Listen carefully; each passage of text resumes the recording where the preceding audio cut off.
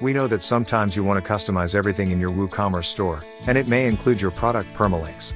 For example, you may want your permalinks to look like this: www.mywebsite.com/store/product/postname SKU. Or maybe you want them to look like this: www.mywebsite.com/store/product/postname title.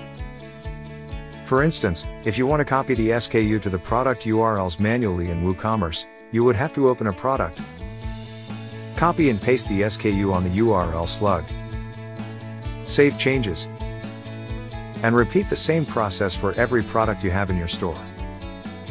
That, of course, could take you many hours, especially if you have some 5,000 products to edit. But don't worry. In this video we'll show you how to add the SKU or the title to your product URLs. Also, we'll show you how to add both of them at once to the URLs. We'll do it using the WooCommerce product spreadsheet. This plugin allows you to edit thousands of products using an intuitive spreadsheet. It contains a powerful search tool that allows you to filter products by keyword, category, attribute, tag, shipping class, status, price, etc. Also, you can edit thousands of products using the bulk edit tool, which applies changes in batches so that you don't get server errors. Download the plugin using the link in the description of this video. First, let's see how to add the SKU to the product URLs. It's really simple. Just open the bulk edit tool and select all rows to edit. Now select slug, copy from other columns, SKU, and execute. After these really simple steps, all your product URLs will include the SKU codes. Now let's see how to add the product titles to their URLs.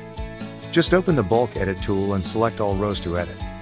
Now select slug, copy from other columns, title, and execute. That's it.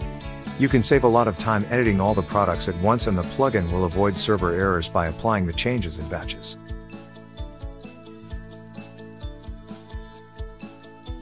You can also add both the SKU code and the product titles to the URLs.